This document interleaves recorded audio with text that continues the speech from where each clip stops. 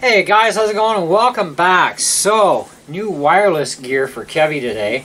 I ordered this a couple weeks ago from Long McQuaid. Finally came in. It's a Samson AirLine 88X fitness headset wireless system. Now this is for performers, singers, active people, etc.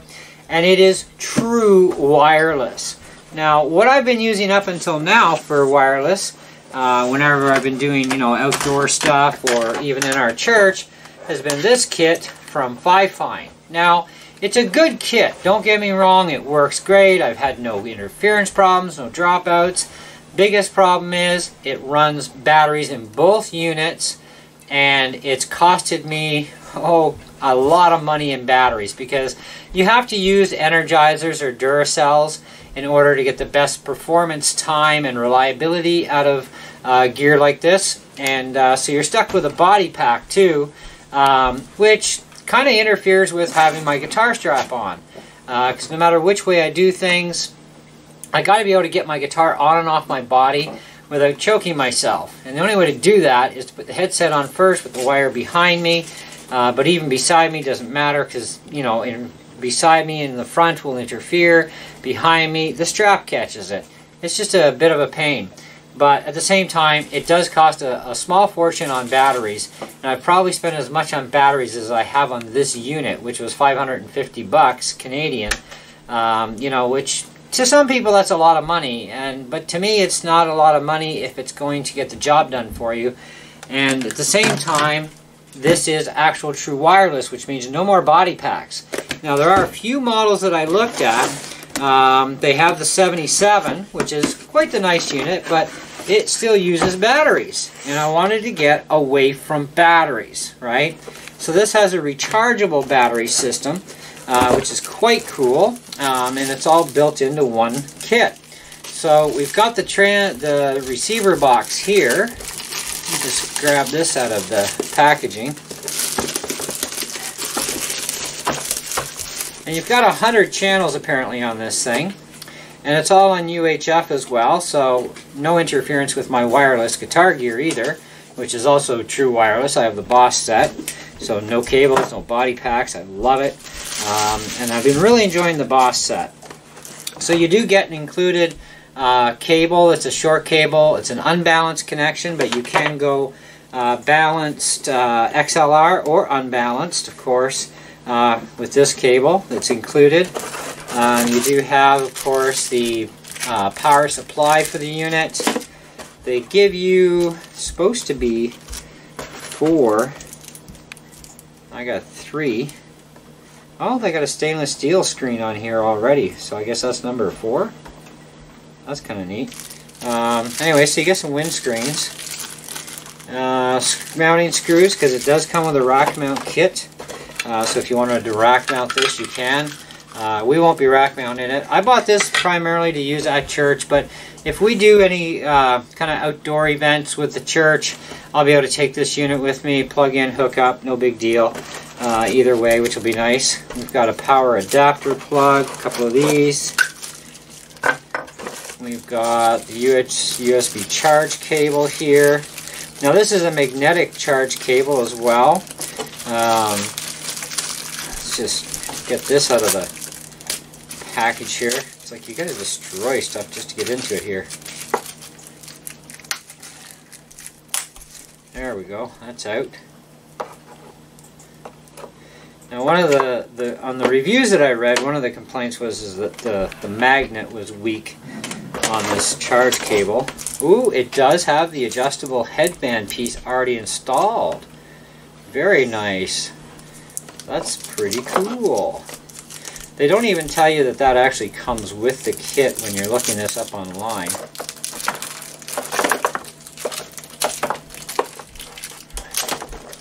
Put that off there. So there's our headset there. I think I'm going to try the stainless steel windscreen first tonight. And of course they do suggest if you wear glasses to put the headpiece thing on first. This is going to be really weird to fit.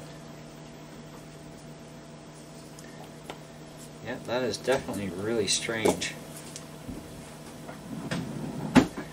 I'll have to figure that out. Anyways, let's check the magnet on this thing.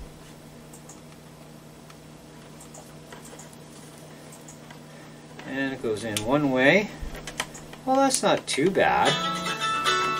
That's half decent. So it'll stay there. It will come off, but you're not supposed to do that anyway. So that's kind of interesting. So I'll have to put that on the charger. I'll figure out how to get the thing to fit my head later. You can't, by the way, bend these earpieces. If you do, you'll snap them. Goodbye warranty, by the way, if you do that. Let's see what other goodies we got in here. We got another power adapter which has the regular plug-in on it, which, yeah, that's the one we're going to need for this. So make sure that's hooked up. We've got some deoxit mechanical and electrical grease. That's cool. Okay. I'm sure we'll read in the manual what that's about. More rack mount parts. Oh, our USB charger. Okay, so we got a USB wall charger. Right on. Okay, so this should go with this probably.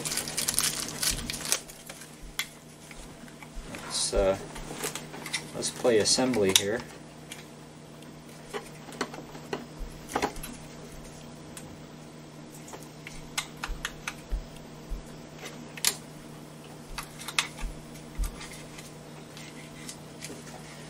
Okay, so you got to pull down on this tab. So get one end in first, pull down, push and lock. There we go. And of course we have another one, which is going to be for the regular wall art for power of the main unit. Same deal. Put the tab in the back, pull down on the button, lock it in place. There you go. That's all the goodies. Cool. No actual, there's no actual instructions. Kind of nice though. They give you 3 of the foam ones and the stainless steel one. I think I'll take one of the foam ones with me tonight. We have band practice tonight for church, and I was hoping this would come in time to do this tonight, and it did, so that's great. So let's put all this stuff back in the box that we don't need. And, well, I don't know what the deoxit stuff's about. These we don't need.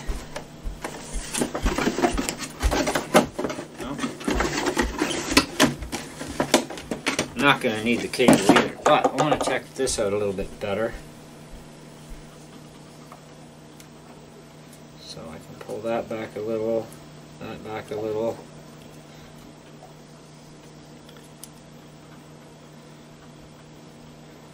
So I guess the idea is push and hold.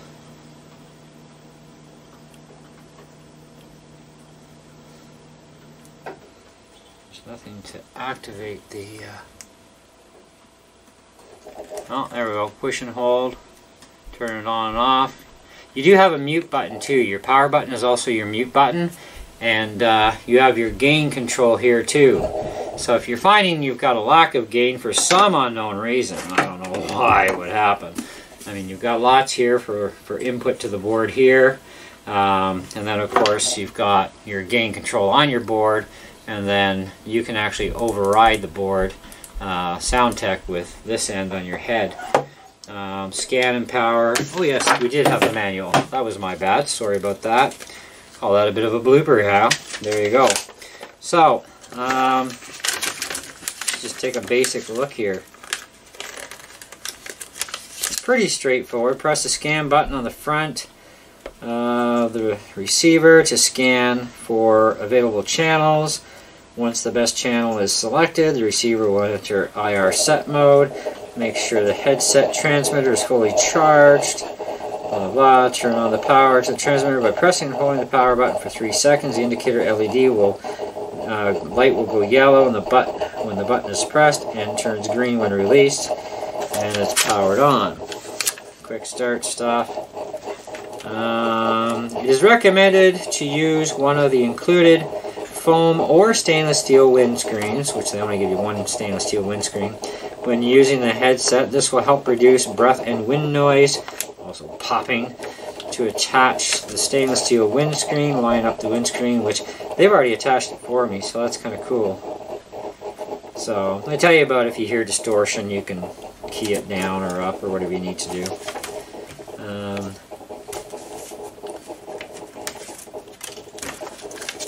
Yeah, pretty straightforward stuff here. So pretty well laid out manual, so that's awesome. Back to this thing now. This is kind of a interesting fit setup. I don't know.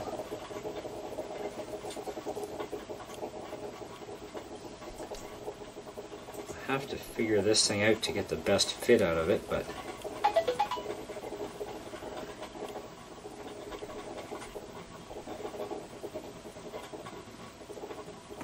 and we do have glasses.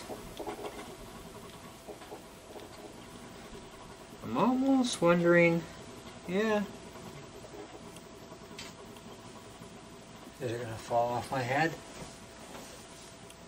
Nope, it's not going to fall off my head too easily. That's a good sign. I do have to move that back a little bit more though. I'm going to have to figure that out.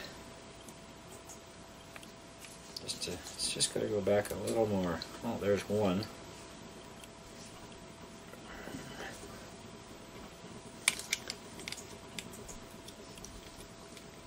Much better. So that fits actually pretty good. You want to keep the mic not too close to your mouth, but not too far away either at the same time. Kind of needs to squish in a little bit more this way. Need a bit of a squish in. That would work. We'll figure it out. But that's the idea behind this anyhow. So you got true wireless mobility here. But you got to figure out to get it to fit your head. I'm going to have to actually read the manual on this. Because I've seen videos on this where they squish this in, and because you can bend the sides, they say, right? But I'm thinking that might not be the best idea, because that's pretty stiff plastic. I don't see how bending that in is going to really help you any. But yeah, we'll get it figured out, see what we think of it. I will, like I said, be using this tonight at church to do our practice with, see how it works out. And then I'll be using it at home during the rest of the week. And I will do some videos of this thing, and also we should have no problem doing a review. I don't see any reason why not before Sunday, and let you know what I really truly think about this set. But right now it's to try and get this thing to fit my head right. That's going to be the bit of a challenge, because it does need to come in more. It's kind of a little loose fitting in here, so that's one thing I gotta figure out. And like I said, you can't bend these because you will break them. People have broken them, and they call this thing junk, right? It's like, well, read the manual. It says you don't bend this part, okay? Anyways, not a lot of videos on YouTube. Actually, I only saw mainly company videos on this, and I seen one guy do a comparison that was supposed to be with this and another model, but I didn't see anywhere in his video where he actually used this actual headset. So I have no idea why he would put it in his title. Anyways, we're definitely going to give this a good honest go and see if it's actually worth the money that I just spent on this thing. I'm hoping it is, because yeah, I need true wireless. I can't tolerate battery packs anymore, and I'm sick and tired of putting out for batteries. At least this is rechargeable, and it's very inexpensive to replace the battery whenever you need to do that, so that's a big bonus too. In the meantime, thanks for watching. Sorry about the blooper on the manual thing. That was my bad. I'm impatient. I've been at Long McQuaid all day waiting for this thing to show up on the truck, and it finally got in, and I'm like, yes! And I had to rush home, and, you know, so there you go. Anyways, thanks again. We'll catch you on the next one. Ciao.